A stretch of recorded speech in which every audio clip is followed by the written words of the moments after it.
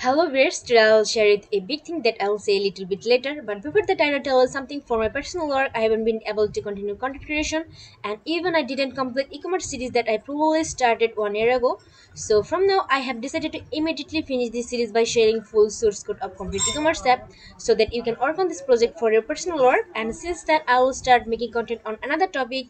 So please put it in the comments below what you see in next. I'll definitely make content on this topic. So now I'm going to share the full source code of complete e-commerce app so that you can download it, play it, whatever you want, you can do it. So let's get started.